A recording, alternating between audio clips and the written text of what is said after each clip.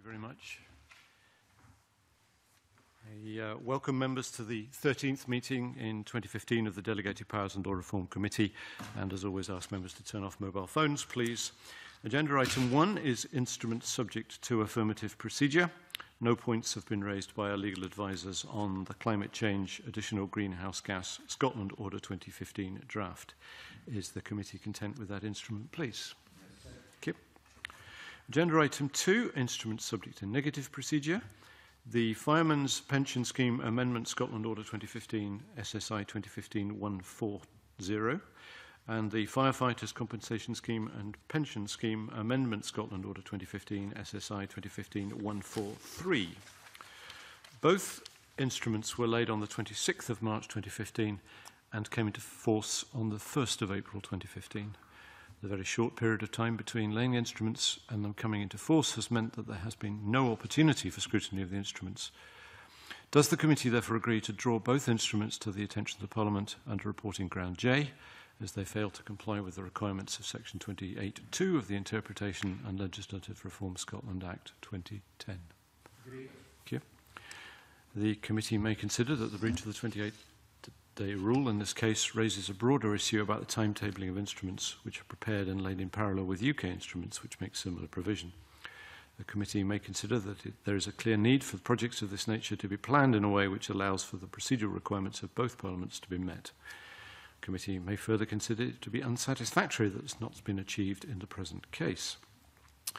The committee may wish to welcome, however, that the Minister for Parliamentary Business has undertaken in recent correspondence with the committee to review the processes for laying instruments in these circumstances and to take steps to improve awareness within the UK government of the challenges involved. The committee may consider that this work should be progressed in early course in order to avoid similar issues arising in the future.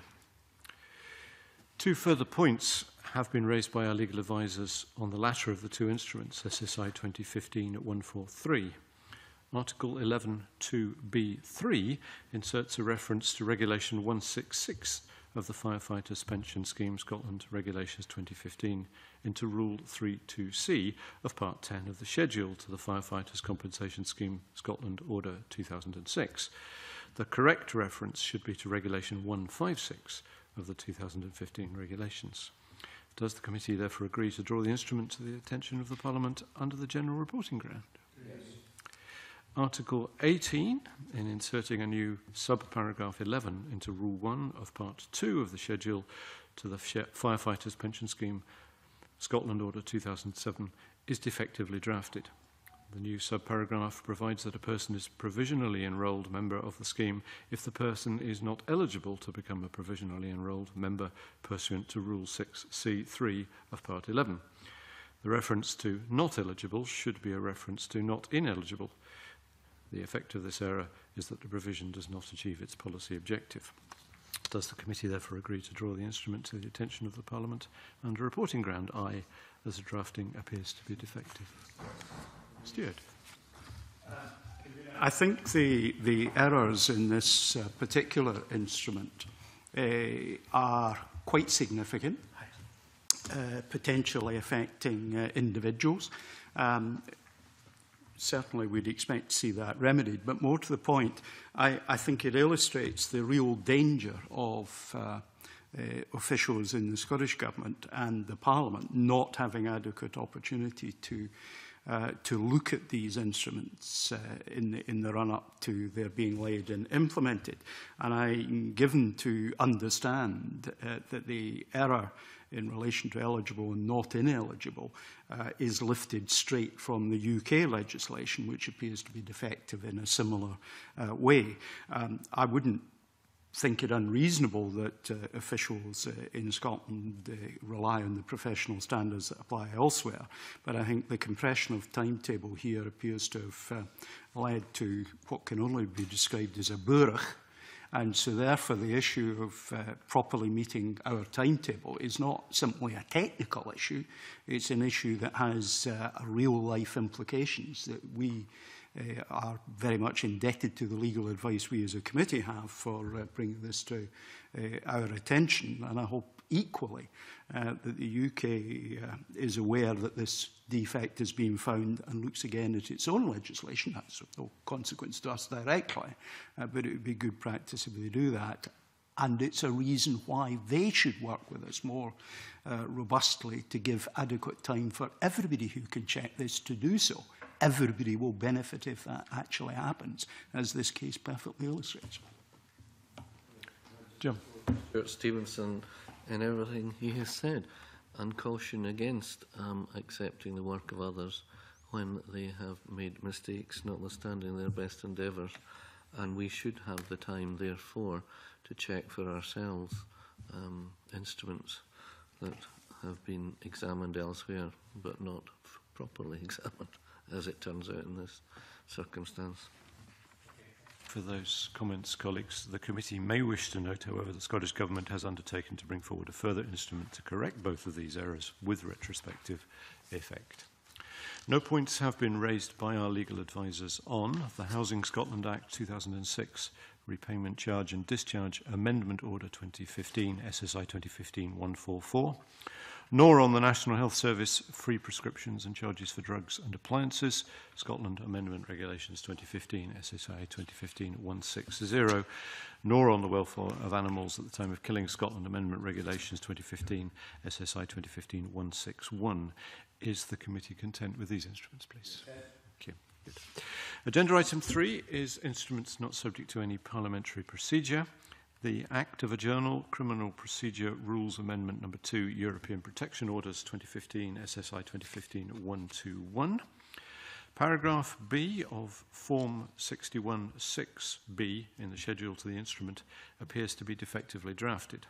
Paragraph B specifies the incorrect maximum penalties on summary conviction which are applicable for an offence under Section 234A4 of the Criminal Procedure Scotland Act 1995 as modified by Section 254D2. Paragraph B should have specified the maximum penalties as 12 months imprisonment or a fine not exceeding the statutory maximum or both, instead of 3 months imprisonment or a fine not exceeding level 5 of the standard scale or both. Does the committee therefore agree to draw the instrument to the attention of the Parliament under reporting ground I, as it appears to be defectively drafted? Yes. Thank you. A further point has been raised on this instrument by our legal advisers. There is a minor drafting error in the new Rule 61.9.1 of the Criminal Procedure Rules 1996, as inserted by paragraph 2.2 of this instrument. Rule 61.9.1 provides that the rule applies where the court has to send information to the competent authority of an issuing state under these provisions, so among the other provisions, Rule 61.3.4, but this should refer to Rule 61.3.3. Does the committee therefore agree to draw the instrument to the attention of the Parliament under the general reporting ground, as it contains a minor drafting error? The committee may wish to note that the Lord President's private office has confirmed that the errors will be corrected by laying an amending instrument before Parliament at the earliest possible opportunity. Given that the instrument came into force on the 1st of April, the committee may consider the amendment should be laid quickly. No points have been raised by our legal advisers on the Act of Sederant, Rules of the Court of Session and Sheriff Court Bankruptcy Rules Amendment, Bankruptcy and Debt Advice Scotland Act 2014-2015, SSI 2015-119. Is the committee content with this instrument, please? The committee may wish to note that in response to questions raised by our legal advisers on this instrument, the Lord President's private office has explained that it intends to review its approach to citing and referring to rules of court in Acts of Sederant and Acts of a Journal, with a view to adopting a standardised approach.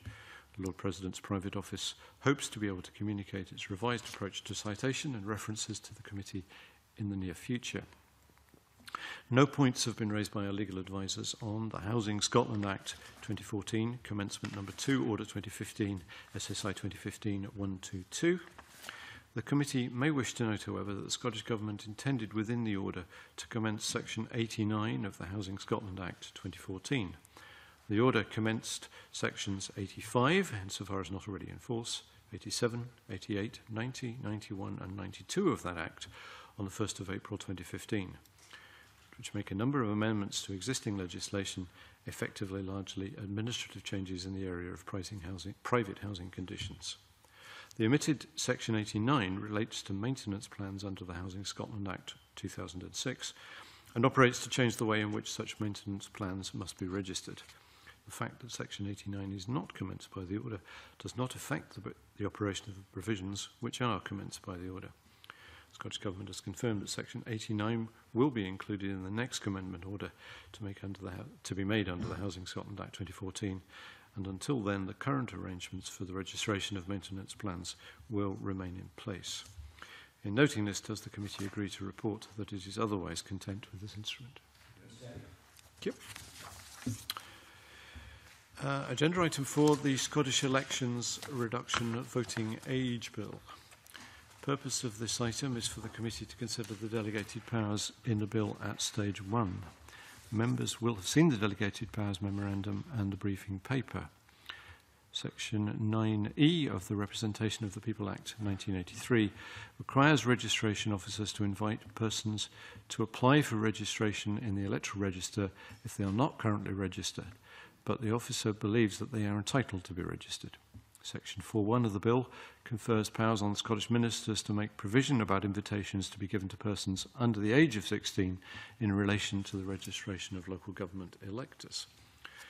Does the committee agree to report that it finds this power to be acceptable in principle and that it is content that it is subject to the affirmative procedure? Yes.